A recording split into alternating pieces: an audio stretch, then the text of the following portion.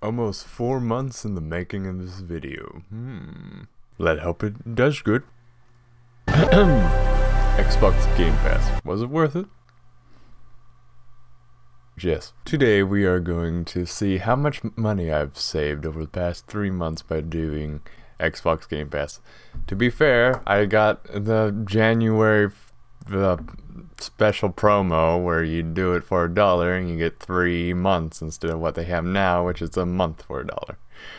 So I did have a little bit more time. I also got experience like the alpha version of the cloud service. Let me say, if you do not have a powerful computer right now and you have decent internet connection, I would go with that. I played a couple of games like Control downstairs living room to just have fun with it, have a family experience of playing a game, or at least people watching me play a game while downstairs. So this is how it's gonna work. I'm gonna go in order of all the games that I streamed, and they're all gonna be a minute or shorter, and we're gonna tally up all of the how much it costs for each individual game. We're going to see how much we save at the end. I'm gonna add taxes just to have it harder on myself. Alright, let's have the video begin. Slay the Spire, roguelike card game where you build a deck and you climb the spire until you face all the bosses. And you keep climbing and climbing and climbing. You can choose up to 4 characters. Ironclad, which I like to call the Iron Chad. The Silence. The Watcher. And then one that I really had a janky version, the Defect. Oh man, the Defect. Just become Thor. Lightning, lightning, lightning, and lightning, and lightning. Lightning. The ultimate goal is to get a win on 3 of the original characters 3 times and then beat the heart at the end. I beat it with the Watcher with the most cheeky strategy. $25 for this game? Pretty good game. UnderMine, a platformer-esque roguelike. Collect over like tens of hundreds of relics to make your character overpowered. Then collect gold, and more gold. You can also use that gold to buy things in the shop. Or, when you die, which you are going to die a lot, you can upgrade your weapons and health bar for more and more power. Also, you can kill it all out. There's awesome bosses that like this fire lizard that took way too long for me. And a twist boss fight that you're probably going to be disappointed and challenged, but is pretty goofy. $19.99. Also, I give this game an 8 out of 10. I really enjoyed my time with it. It was short but sweet. By short but sweet, I mean like 40 hours plus. Definitely a lot. Monster Train. You're a demon race trying to survive for civilization because the angels had beef with you, basically. It's a lot like Slay the Spire. You build a deck and you go through multiple different paths that you choose, and you collect different items and cards on the way.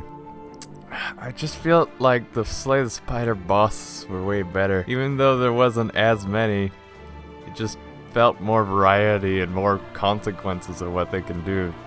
The toughest I think I fought in Monster Train was a card discarding one. Like every time you used a card every turn, you would discard that spell card. That was pretty much about it. While I will give Monster Train, and Monster Train has a way more variety and better graphics than Slay the Spire.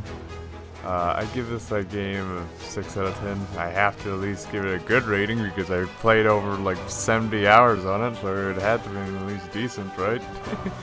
Me and being addicted to card-esque games. Same price as Slay the Spire, $25. Ape. It's a game where you play as an ape trying to get out of multiple different scenarios.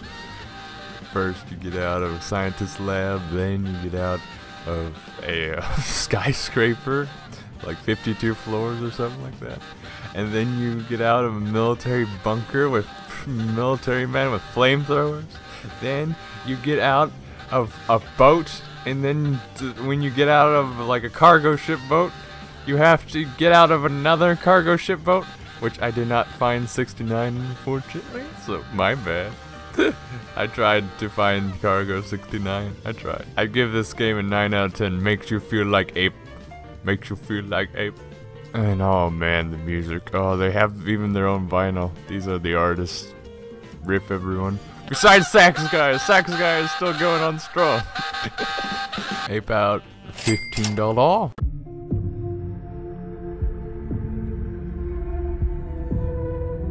Carrion, you play as a dead meat monster trying to escape a laboratory with tons of scientists, guards, and drones. And I gotta say, it's hilariously fun just swinging the drones and people around. It really does make you feel like an apex predator. As the meat monster, you find radioactive material to grow stronger and get new abilities. Once in a while, you will find these chambers to look into the past that you were probably human at one point. $20? I gave it a 7 out of 10, a good experience overall. I'll leave you off with disgusting tentacles. Meat. After dying in lava for the millionth time in Minecraft, and losing all your precious items, why won't you relax at Donut County? A relaxing game where you just void in every object imaginable, then realize that you're working for a giant raccoon overlord of a mass monopoly, destruction, overlord, currency, nonsense, Jimbo Jambo with funny, quirky characters. Learn all about the funny, quirky characters on your journey through trying to get out of the void and back to the surface. Also defeat the king capitalist raccoon. And everybody can work in harmony. The end. $13. Give it a go. Bridge Construction Portal Edition, basically. Oh man, this was a fun game to just build a bunch of bridges and make weird contraptions that even somehow I made it to work, where one stage probably wasn't as intended, but I really felt accomplished in that. It's a total of 60 stages, and they start changing it up by adding portals. Oh, who knew? Adding portals in the game where it has portal in the title. Anyways, game's $10, and it's actually one of the quite cheaper ones. I give this a 7 out of 10. Guacamelee 2 talks about a game that an evil sorcerer comes back to reclaim his soul's forgotten power from the first game.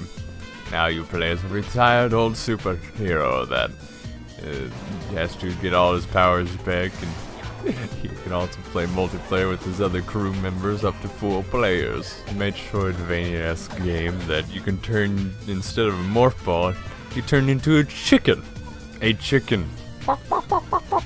And instead of shooting, you're beating up and platforming. Big time. Differently in how... Bleh. These balls are annoying! Anyways. Lots of collectibles that increase your health. And then you... Yeah, well, I wonder if it looks... Metroid. $28. Add to the canon. It was good. Didn't finish it, unfortunately. Terraria. Think of it like Minecraft, but 2D. And then it's actually fun to play with an Xbox controller. Explore and build. Find weird looking enemies. And then have somebody from the internet give you all the godlike items while he digs this down for you. Yeah, my experience with Terraria was kind of spoiled. But I did really enjoy playing the game with the Xbox controller and stuff. It felt really nice. It's like, wow, this feels really good to play. 7 out of 10, $10 added. Do you like Castlevania? Do you like Boopa? Then here's your perfect anime game. So many collectibles, so many things to buy and shop for. I only played it for 4 hours, but man, it's the most expensive out of all of it at $40. And it left like 3 days before I could finish it. And it's like, no, I was so close, and so much money to save. So yeah, it's like at least I'm glad that I got to experience it. And so, some of the boss fights, like the dragon one, was really crazy looking. This is actually the first game that I used the Xbox Cloud service. Pretty decent. I would say that my computer wouldn't surely run this game correctly, so I'm glad that I got a taste of the action. And dear lord, the snake boss. He's not called Snake, but the voice actor in it is awesome that he's even in this game. He's tough. I even grind a little bit, and then this still happens. He's not dying. You will die a lot on this if you didn't grind for some spells or got some magical powered Anyways, what the flip? Bloodstained. Flame sword! What? Did some Roy? Oh shoot, I was playing around. Command and conquer. You first choose a side, the scorpions or the eagles, I'm just gonna say. And go on different types of missions with different types of challenges. You can build base on some you don't have a good base. You just have to waltz around and find the exit. There's different objectives. And my personal favorite about this game is the fact that there's cutscenes and cheesy acting. It's really good. And the animation for the time, and still now, is pretty decent, I would have to say. 20 smackaroons. I gave it a good 6 out of 10. It's very enjoyable to play in the little time that I did. Gato Roboto. At first I thought it was something about the hood. The ghetto life. Spanish cat and his comrade, which starts off with his 42069. They know the meme. It's a Metroid-esque game where you can play as a cat and you can get in a mech suit.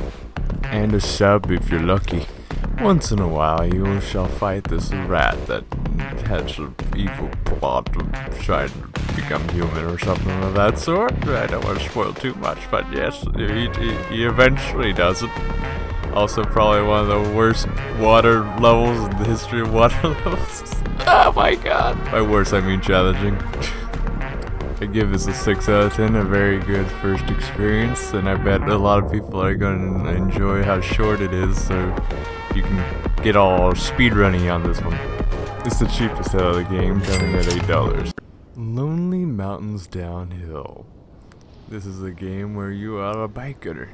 And a very good one at that, because I can't imagine trying to go downhill with a bike right now and barely any experience. But man, playing this game makes you feel like a biker. It is very relaxing to hear the surreal birds and wind noise. I didn't get to play all the mountains, but the 2 mountains that I did get to see is like a grassy plain and then an autumn-esque plain, hot spring type area, you could say. Man, it was relaxing to play this game. It's slight frustrating at times. Them rocks. I give it a 6. It was good. $20. Into the Breach. You play like 3 different robots, and they have humans operating the robots. And if you lose one of your units, they're dead for an entire game, but they're replaced with a robot inside a robot. Roboception. I played it for 1 hour and 53 minutes, I believe, and I beat it on each mode, so it was a pretty smooth time. It was very enjoyable. Like, beating the game probably takes like 20-30 minutes on easy. The only predicament I have with this game is that the music selection is very small. I think it might only actually have 1 track, but I'm not sure. Did I mention we fight bugs? Good overall experience. $15 for Into the Breach, added to the total. Banjo and Kazooie. My first time playing Banjo and Kazooie, and I said to the mole, no, I don't want tutorial help. And then I got lost. It was hilarious. Man, and then I asked for the help from the mole, and then he repeats again and again. He's like, oh, yeah, you didn't ask for my help, so you don't get no help. You little barren bird.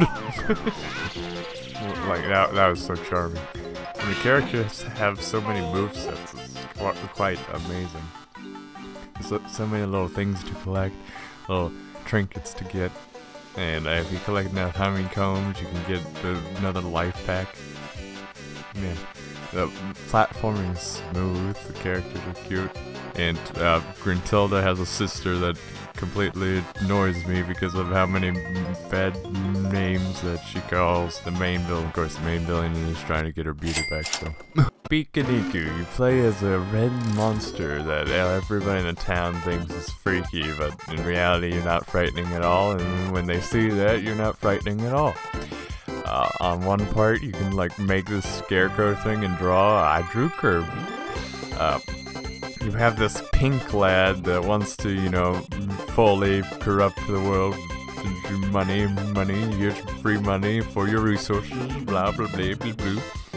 You defeat him, and then on probably one of the craziest stages ever, these annoying balls out of nowhere. The balls are not fun. And then 2 balls are just too strong. Like, I got your 2 balls there. Oh my lord, I did it! What a pop-off! Oh god! I give this game easily a 10 out of 10. Probably my favorite game out of this whole Game Pass. Besides another one, you know, Undertale, that will have its own video. Snake Pass. A game where you are a snake and you control like a snake, where you grip all your muscles tense. You also have your little buddy, this little hummingbird. Hello, little hummingbird. The real reason why I put this on this list, I didn't even beat the game yet. It was an hour and like 43 minutes that I gave it. The real reason was because it has Snake Pass in the game, and I wanted to make this Snake Pass, Game Pass. Snake Pass, Game Pass, Snake Pass, Pass Game, Game Snake. Ah! Goner 2.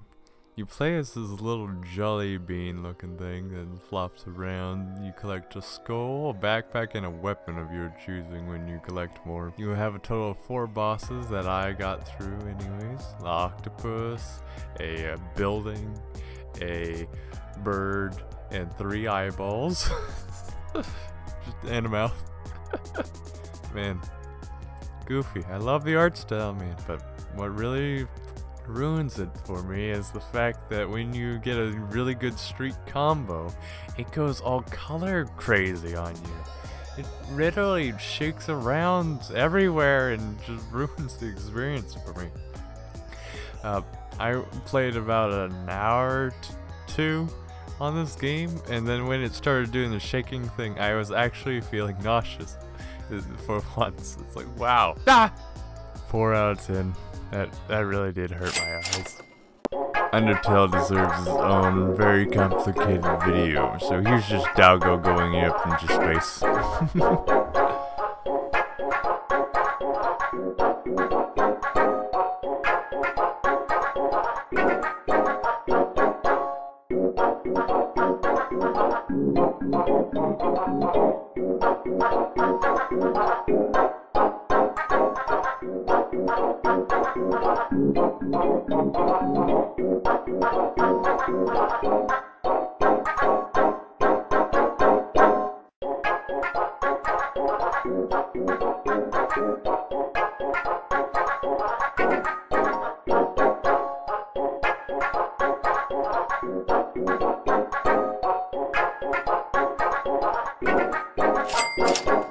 Alright, as we can see, the number is...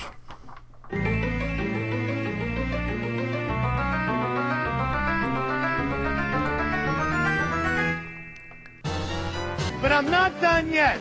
Combining everything besides Snake Pass, we get a total of $332. Minus 1, because I used $1 to use this, so $331.09 saved. What a video. Wow. Don't know if it's as long as the 2018 meme video I made, but this is definitely my second or first longest project. And thanks, Garbage Man. See you guys in the next video. Subscribe, like. It was fun to make. And I rounded up the numbers, as you could tell, just to make it easier on myself, instead of 0.999999 on everything, because everything is 9999 cents most of the time. So thank you guys for watching. Bye bye.